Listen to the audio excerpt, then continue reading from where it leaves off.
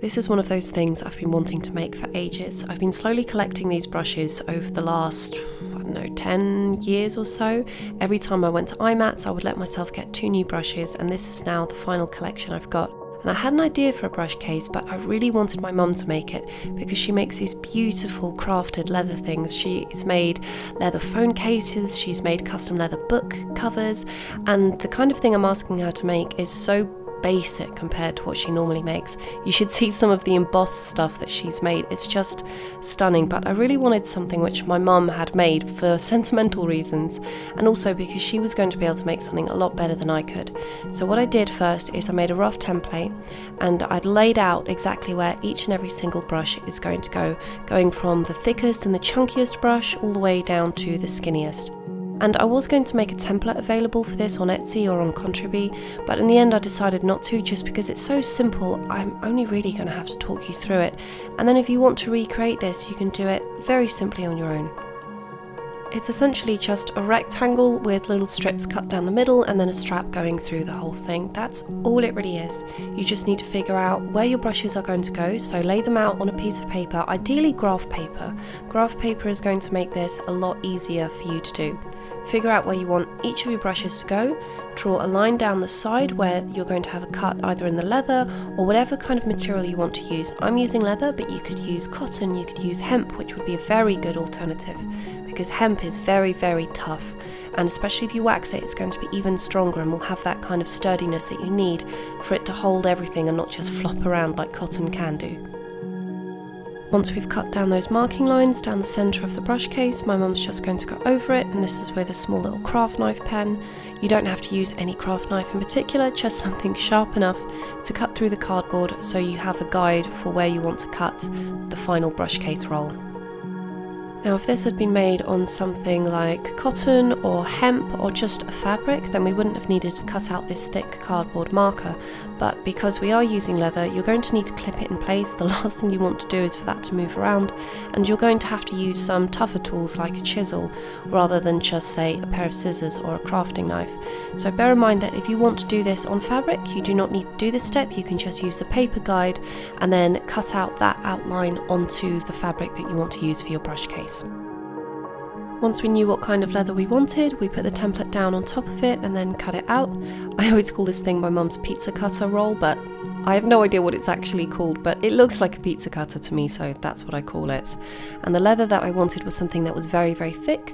If you wanted to do this with leather, you could use pleather, you could use something that was thinner. I just wanted something that felt incredibly industrial and tough, and it's never going to break on me. And then you need to pin that down. The last thing you want to do when you're cutting holes in leather is for it to move around and mess everything up.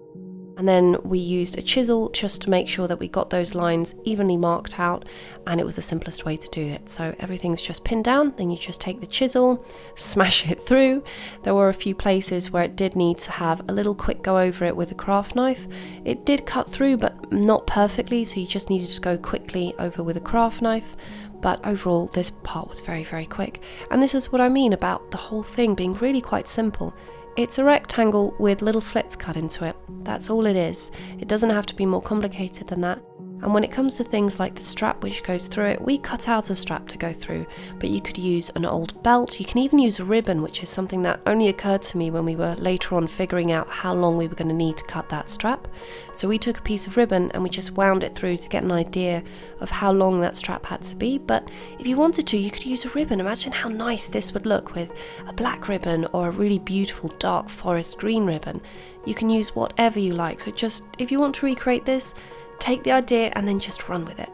Once that ribbon was wound through, I put all my brushes in just to see how they would sit. I was surprised at how well they were held in. It turns out that when the leather's that thick, whatever gets woven through really holds it in place.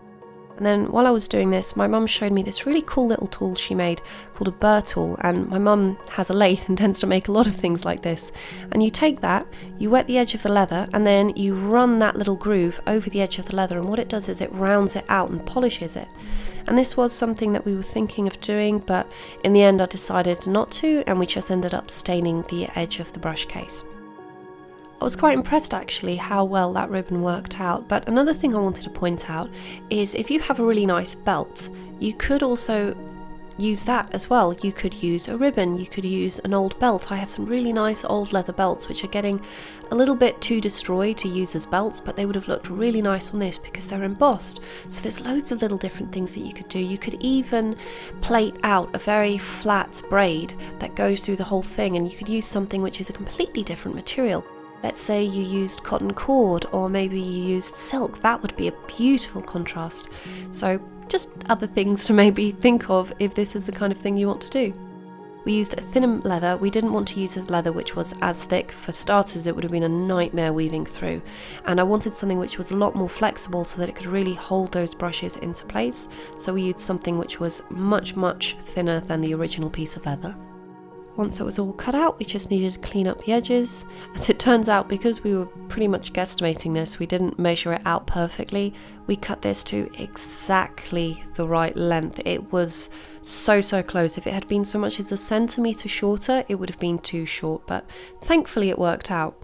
We had to pull the whole thing through, and at that point my mum had to go and actually work on some of her commissions, not just my vanity project, and I wove this through the rest of the case.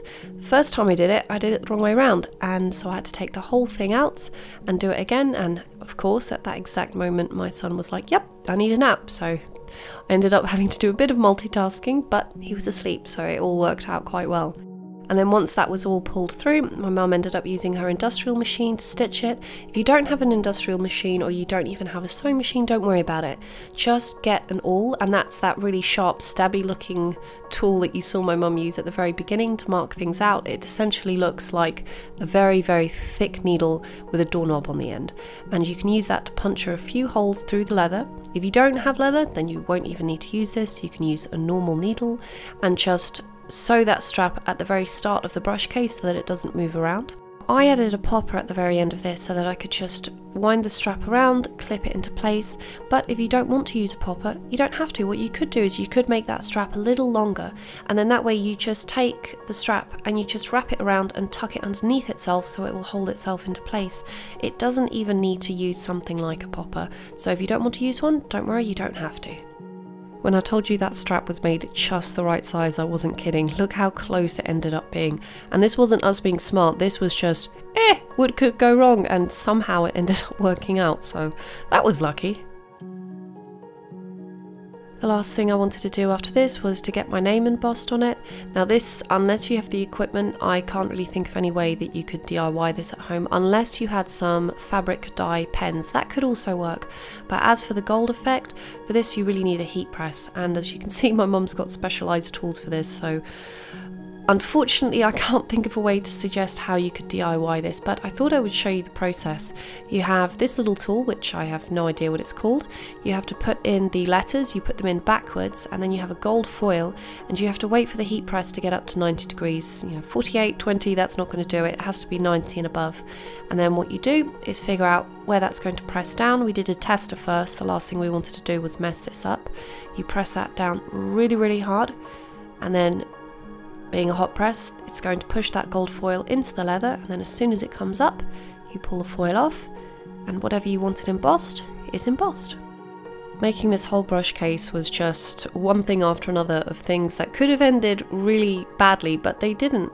The first time that this got pressed, we completely forgot to move the strap out of the way, so when that little guide went down, the bars on each side which hold the letters got pressed down onto the strap as well. So when we lifted the hot press, there was a little line of gold on the strap as well, and it was a complete accident. My mum was a bit gutted, but I was actually really happy because I thought it looked really cool. We did my name in two parts, Claire on one side and Delise on the other, just to make it look nice and symmetrical. And then when we went to press the last part of my name, we did exactly the same mistake again, but just on the other side of the strap. And my mum was really irritated because she was sure she wasn't going to do it. But yeah, she did it again, and I was quite happy about that because it looked really nice. And look, you can see it go down, the name gets pressed into the gold foil, you press down as hard as you can on the lever, and then boom, you have the name. And then there is how the gold foil ended up being pressed on the outside, and I love it. I think it looks really nice. It was a mistake, but it's a mistake that worked out well. After that, there were a few last touches. We wanted to stain the edge black. I had been considering burring the edges, but in the end I decided I wasn't going to do that. And I'm a bit obsessed with black, so any chance to paint a room black or paint anything that I own black, I'm going to do it. So that's what we ended up doing, and just staining the edge black.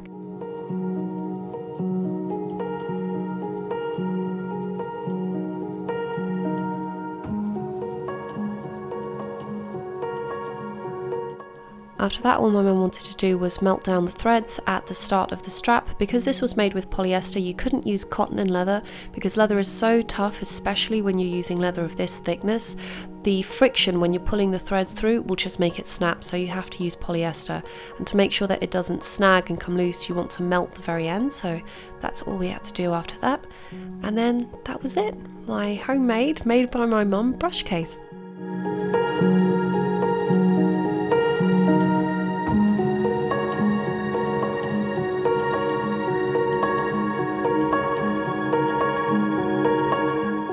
If you want to see a Viking Gods themed series or even a Brother Grimm themed series, you can watch my videos ad-free 1 to 2 weeks early and get all my digital creations for free on Contribee.